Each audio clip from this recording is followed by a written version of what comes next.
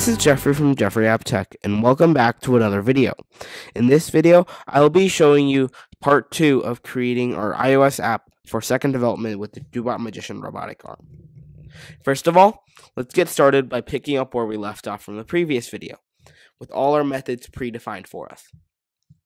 In the init data method, we want to define the delegate, adding the MSG handler, setting the address, and the height level. First, you want to get started with the double brackets, and this will be one of the most common methods that you'll be using. Bluetooth manager, shared manager, dot delegate equals self, because we have set our delegate up here. And then you want to add an MSG handler.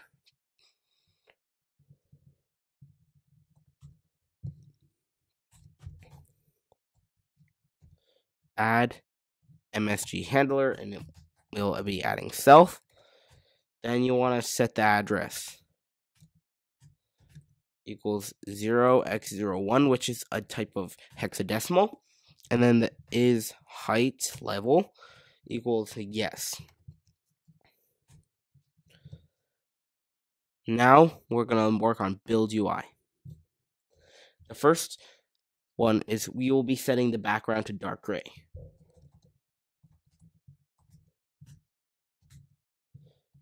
UI color, dark gray color. Then you want to update the button, which is one of our methods.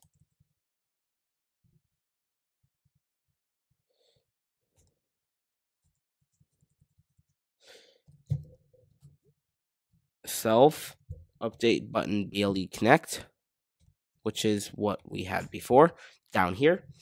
And then you want to set the tags. X plus e dot tag equals X plus. And we can copy this and paste it a few times. X minus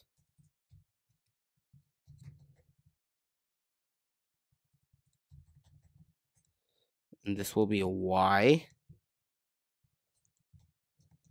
This will also be Y.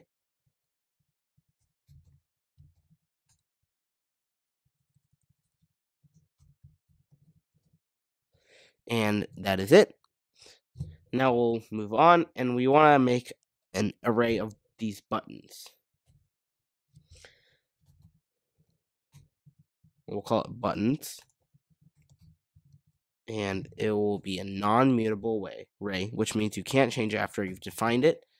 Array with objects. We want this one. And the first one is X plus, X minus,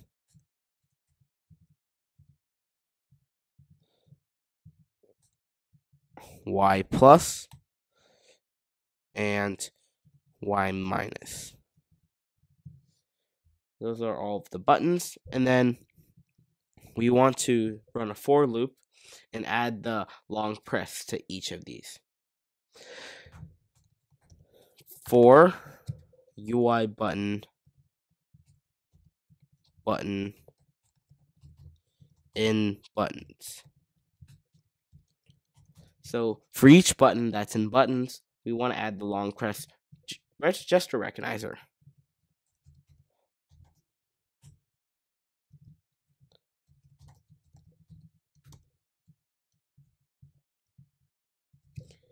And it's UI long press gesture recognizer allocate init with target and self, and the action is at selector long press button jog, which we have set.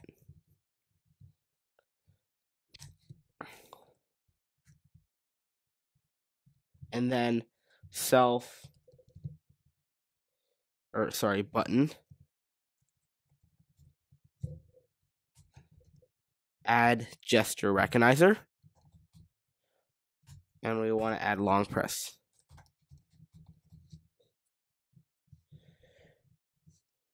Then we want to update the jog mode of the switch.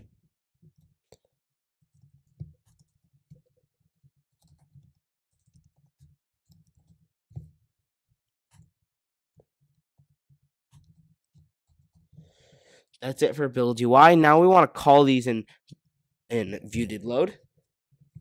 So that includes self init data and self build UI.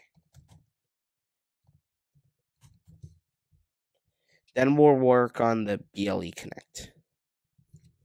It's quite simple. We just have to check if it's connected and if it's disconnected, and then change the button appropriately. If, and again, we're going to be using the more common BLE MSG manager, shared manager.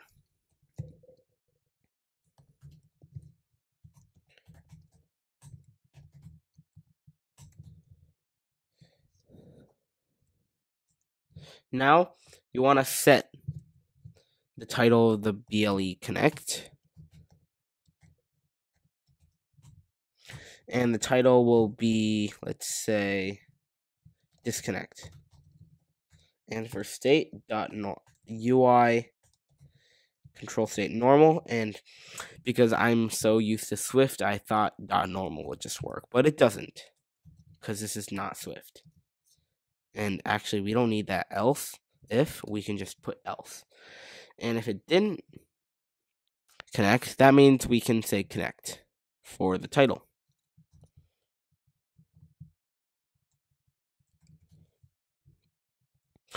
Then you want to init the iDo timer, which we will have to look for.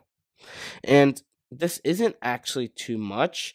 We just have to change the timer, and we have to init it. It's pretty much one line of code. So we want to change the iDo timer to an NS timer. Come on, you know how to do this. NS timer, scheduled timer, time interval. And we want to use this one, which includes user info, repeats, and selector. The time interval is 0.5. Target is self as usual, and the selector we will change IODO, and the user info is nil, and it does repeat. So first, for changing the IODO, we want to set is height level to its opposite, and to do this, you just put in is height level equals exclamation mark is height level, and then you want to set uint 8. You want to set uint ht,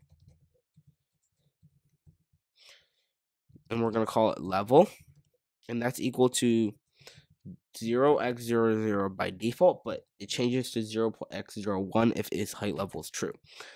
If is height level, if it's true, then level equals 0x01. Now we want to set our IODO to IODO equals curly braces address with the level. Then we want to define our payload, and this will also show up a lot in this code.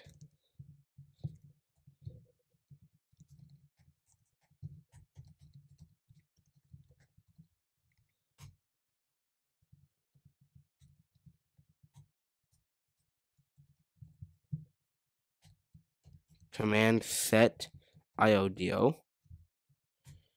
and the IODO is IODO, which we have set, and is Q is no. Then we want to complete something with the payload.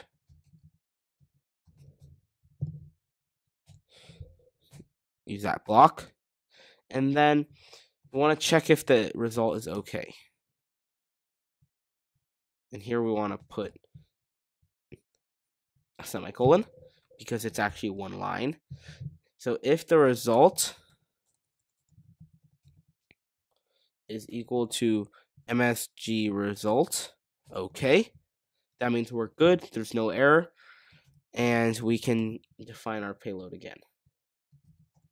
But this time it's called the MSG payload, and it's a little bit different.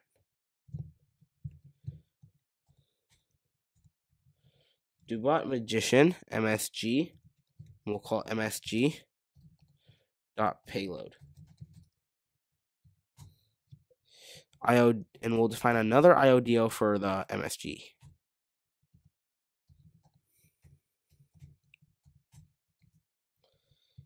And we want to get the bytes and param and the length of MSG IODO.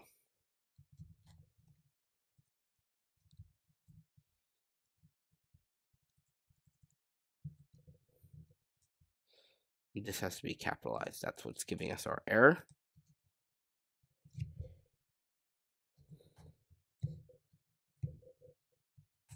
Dot params, get bytes and length. So the bytes of MSG IODO and the length is size of MSG IODO.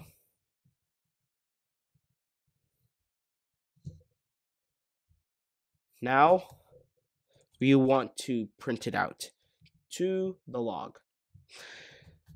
This is quite simple, although not simple at the same time. You can't just directly put it. You have to actually do it on the main queue, but we'll define the text first.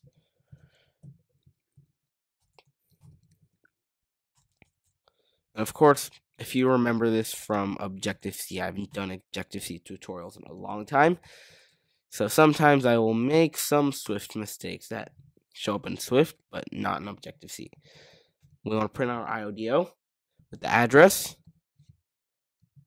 of %D and level %D.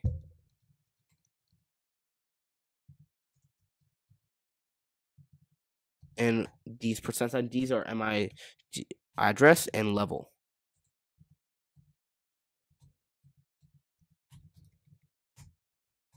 And now we want to get the main queue.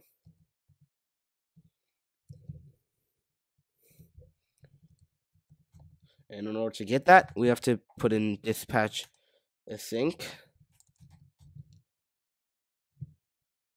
And we want this one. And our this one is dispatch get main queue. And don't delete that. You want to press enter on it. And inside you want to say log.text equals text. And then we want to put our semicolon, then get out, and then we'll send our payload.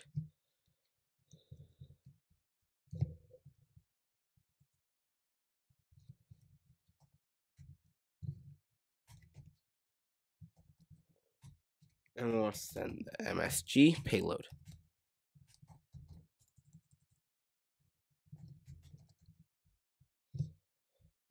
That's done. Now we can update the jog mode. That's our next method. And the first one is we want to check if the jog mode switch is on. That means we are in our correct mode.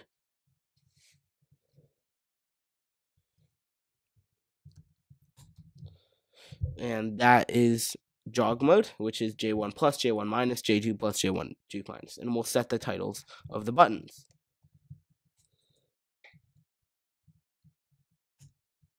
Set title.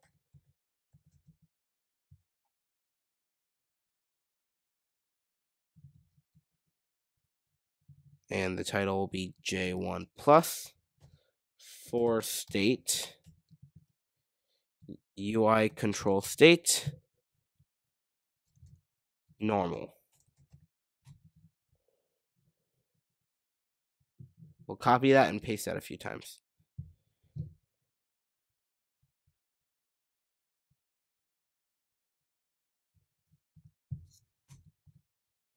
What's the error here? Well, let's try to change it to something different because it could be used for something else.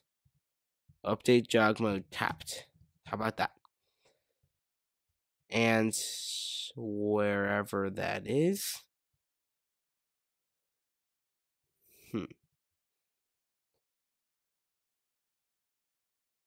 What's the problem here?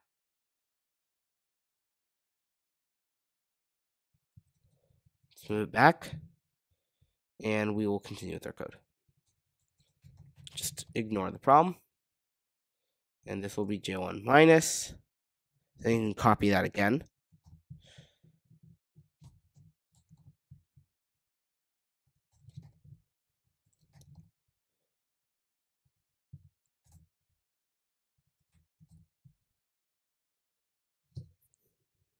That works.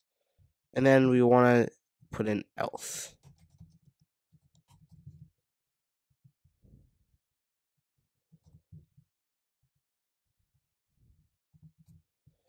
And this time it'll be x plus, x minus, y plus, and y minus. That's all it does, really. And then we want to set this method. First, we want to set the jog command mode. We'll call it mode, and that's equal to jog command mode underscore joint. Well, that's a default, but if it's the switch is off, which in our case, jog mode switch is on, so if it's not on, then you want to set the mode equals jog command mode underscore coordinate.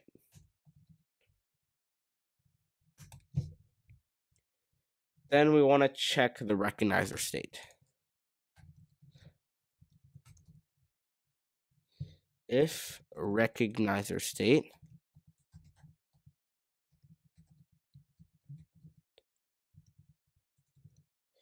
UI gesture recognizer state began, then we'll do our code, and we want to not have an else. But anyway, I'll leave that code for the next part, and I'll see you that next time. Bye.